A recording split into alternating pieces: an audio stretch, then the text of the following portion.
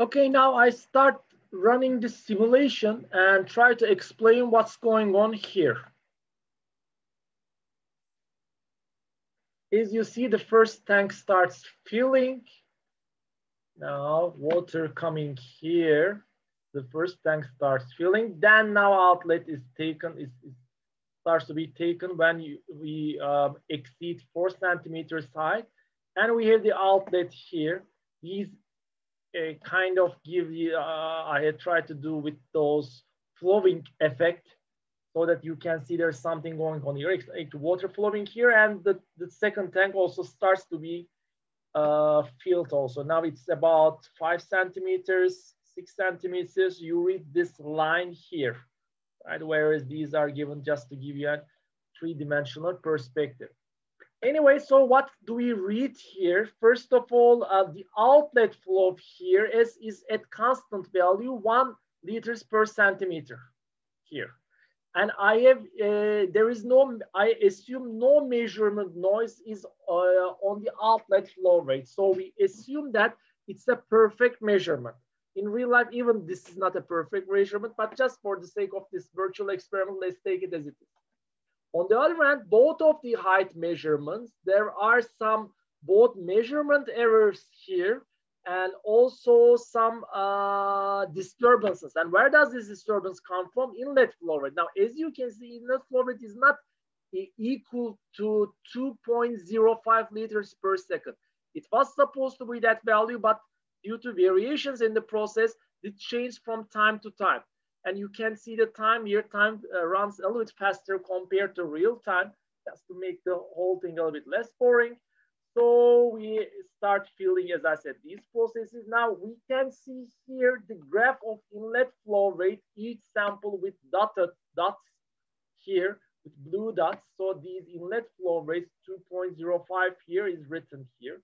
The heights of the two tanks are also recorded here. Now, as you can see, why I call it a bit noisy processes, right? They are not exactly very smooth lines. And I try to kind of simulate both there may be, as I said, perturbations in the disturbance variable here. And there may be some inaccuracies with the measuring devices. There's going to be always inaccuracies. And due to turbulence or things like that, there may be other factors which is going to prevent a very 100% accuracy impossible. So it's not going to be, there's going to be always some noise in the process. As I said, I would just would like to give you the outlet flow rate here with no noise. And it is 1 liters per second.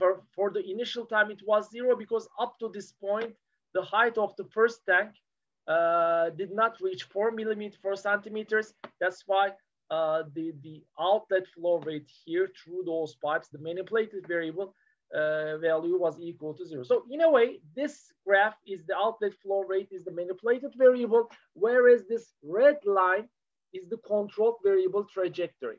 And this blue line is the intermediate hidden variable in between. So if you are only interested in manipulated variable and the controlled variable here, you would not be monitoring this value, possibly. But actually, it is through this variable which makes this whole process possible. But this is the case for all the higher order processes. There is an input variable u, and you are usually interested in some high order state variable, which is equal to the measured or the controlled variable, process variable, but also the other states are also there. Anyway, one important point here in those questions, first of all, before that, let me talk about these points here. Now, why is the startup of the process is complicated? As I said, this may involve a couple of stages. Here, for instance, it consists of, even this very simple process consists of 2 stages here. Until 4 centimeters, there was no outlet. So a different set of differential equations, well, actually the same differential equations, yet still the outlet flow was equal to 0. And when we exceed this 4 centimeter value, we have a non-zero flow, which is equal to 1 liters per second. So there may be a very simple case here, but even for this simple case, startup consists of two cases, two stages, I may say, because we would not be able to give an outlet flow rate when the tank is totally empty. So we should wait until some water is already in the tank. So just like this very simple example, startup are difficult or more involved, I may say. And in many cases, different control procedures and more complicated control strategies are employed. So is our experiment about startup of the process? No, it's not about startup of the process. I just want to show you how we reach a steady state and operating value. Now, since if you recall, our steady state, our operating value here was at 1 liters per second when input value is equal to 1 liters per second.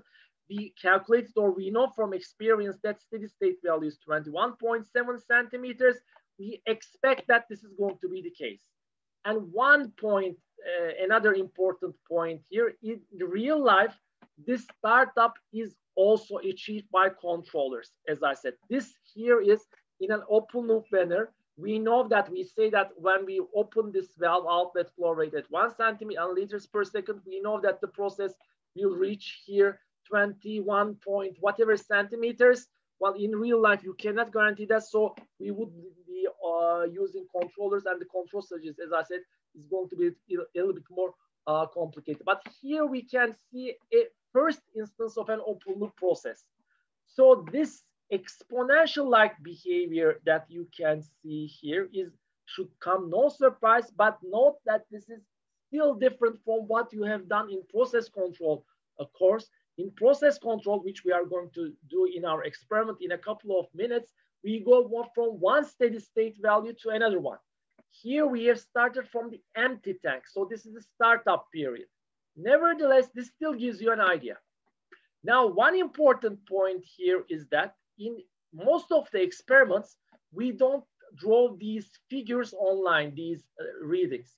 When you just read these values here, is it easy to see whether the system has reached steady state or not? So let's take a look at this value, just this value.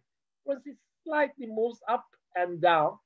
Down is, as I said, due to the noise of the system, due to the disturbances here in the inlet flow rate or other factors transmitted to this value here. Can we, for instance, guarantee that at this moment, have we reached steady state?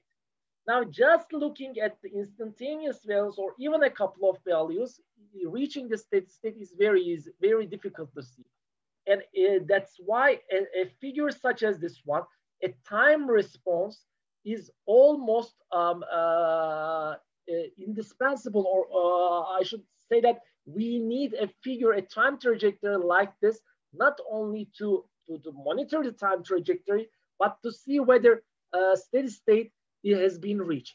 Now you can see that for both of the tanks, which should be for both of the tanks, especially if actually, if the first tank hasn't reached the steady state, the second tank, of course, shouldn't have reached the steady state. And they are close to steady state values.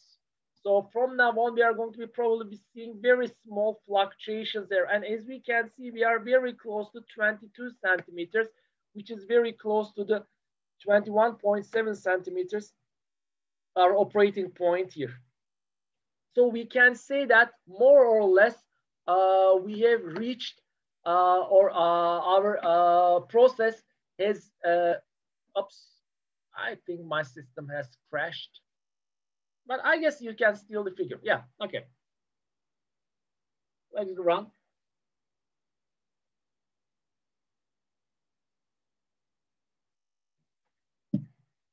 Our system has more or less reached steady state.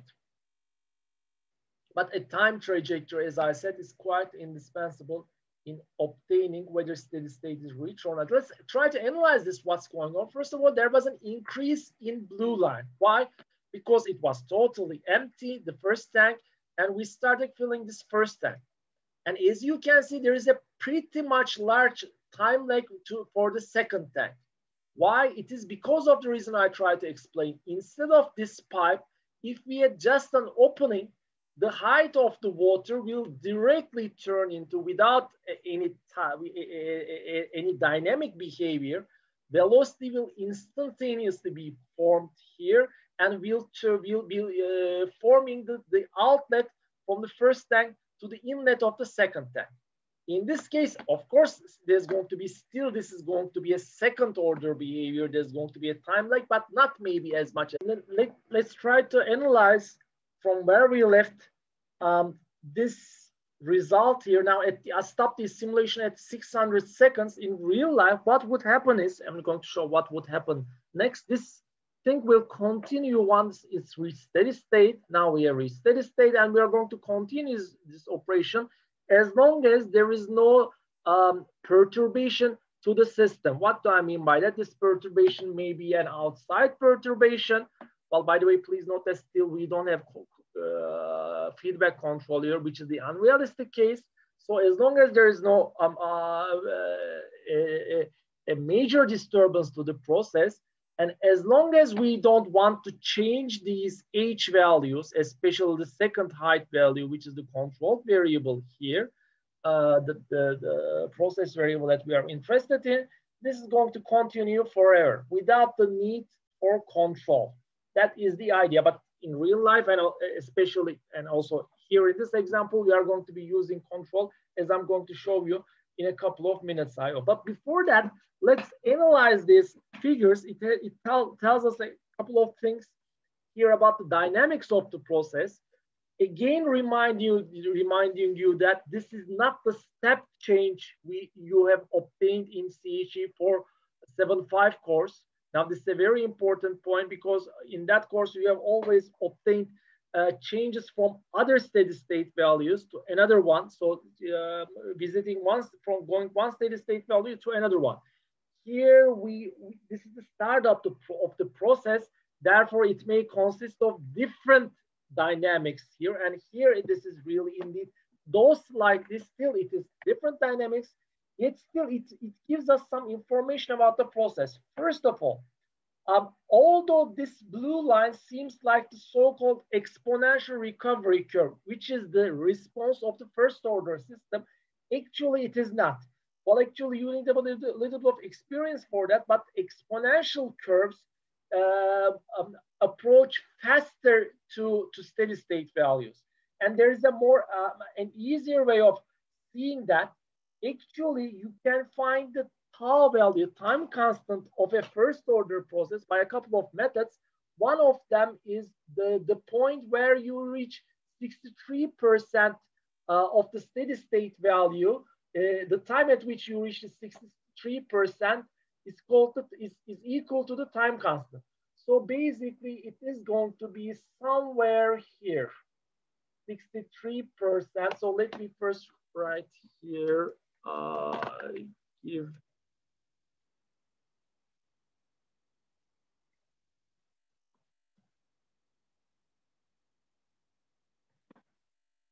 okay, not very bad. Able to be crowded, but I can make it, yeah, look nicer. So this last point is about, I'm sorry, I don't need that. Let me get rid of this one, delete. I just would like to read this value here. So it's going to be about, yeah, 24.88. So this is somewhat like the steady state value, although we have the noise here. So 24.88 times 63, 15.67 is going to be somewhere here, I guess. Let's see. Yeah, maybe a little bit on the right-hand side. We get rid of this one. Yeah, somewhere here. Pretty much close. So this occurs at time is equal to 40. So therefore, tau is approximately equal to 40 if this were an exponential process. So basically, another way of thinking about tau is, actually 5 tau is when you reach 99% of the steady state value, which is practically steady state value. So 5 times this tau value should be equal to 200, So therefore, practically, we should have reached steady state here. Let's see. However, the value that we reach is 23.73. Compared to the steady state value, which is 24.88, I guess it was this value, this is 95%. If this were an exponential process, that's why I would like to say that exponential recovery curves approach the asymptotic value faster. This actually process slows down as it as it seems to reach the steady state value. And this is due to the reason I tried to explain earlier. There is an additional resistance here, which makes this process a little bit, not too much, but a little bit nonlinear, which is difficult to pronounce, at least for me. Anyway, so what should I, okay. The other point that I would like to talk about is I have taken 600 seconds of samples from that process. Now, I know that from experience or when I write the modeling equations, I can also adjust that. But in real life, we would not be knowing the 600 seconds, or maybe 500 seconds would also be pretty much sufficient. Let's see. Maybe even 400 seconds. Well, actually, all the values now too much crowded. Let me look nicer. So even 350 seconds would be pretty much sufficient if you look from this red value. Let's see, 21.74, and this is 25. Yeah, 350 seconds would be sufficient. Again, recalling that this is not a perturbation from steady state value. So this is not exactly the response that we are after. Still, it gives us some idea about the dynamics of the process. So 600 seconds seems to be sufficient for this process. Even lower values, maybe for step changes, this may be sufficient. And a last point that probably you have not thought about before is the sampling interval. The point is, note that in real life, we can continuously take these measurements, but when you put it in digital form, you have to take each value at a certain sample value. What do I mean by that? For instance, here, although they look continuous, they are constructed from sampling at each second. Now the question is, could we have taken samples at longer time intervals, right? With sampling, with larger sampling intervals, or does this process require even smaller sampling intervals? So how fast should we sample a process and draw and do its analysis so that we get a good idea? Well, there is a theory behind that, but in its very simplest term, and this works for most of the cases, we would like to see that dynamic behavior that you see here clearly. For instance, very probably if we have taken the samples 10th of these values, so let me show it in another figure.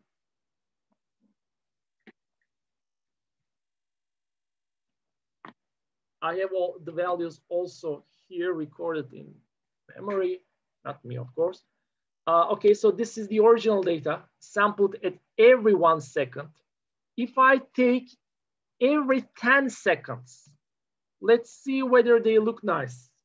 Yes, as you can see, we can pretty much clearly obtain the very same curve here. Note that I have just used an X here to show, because what MATLAB does is actually it draws each of these points, then using splines, it connects these points. So the connections are actually MATLAB approximation. In reality, what we obtain are those points, what we have. So even sampling this process for every 10 seconds is pretty much sufficient. So if I had taken a sample at, for instance, every 100 seconds, that would be the result. Now the problem is between this first sample at the 0th second or the first second and the 100 second, we cannot see what's going on clearly. Maybe it has done this. It has first, it is a time delay, then it moves faster. We cannot see what's going on clearly. So one way to think about this is, this is a little out of the scope of the experiment maybe, but still it should give you an idea about the whole thing. You should apply a sampling interval about a value which is equal to tau over 5 to tau over 10. So for instance, although we haven't found the tau value from this data, we are not going to find that yet because this is not the step response, as I said, that we are going to obtain. But let's say that if we obtain a tau value of, let's say 50 seconds, right? Then a tau over 5, something like, if tau is found to be equal to, let's say 50 seconds, is something like tau over 5 to tau over 10. So something like 10 seconds to 5 seconds between those values is pretty much sufficient to draw the response of this system. So heuristically, you would like to see this curvature, this dynamic behavior here. Once you reach the steady state, it's all monotonous, so you don't need to, well, we usually take constant samples, therefore, with constant sampling intervals, therefore we are going to be again taking these values, but we don't need very high frequency sampling here. The most important region is here. So for this question, if you would like to take samples, 5 to 10 seconds may be convenient, but only if we assume tau to be equal to 50 seconds, which we cannot do for the timing. These are just preliminary results.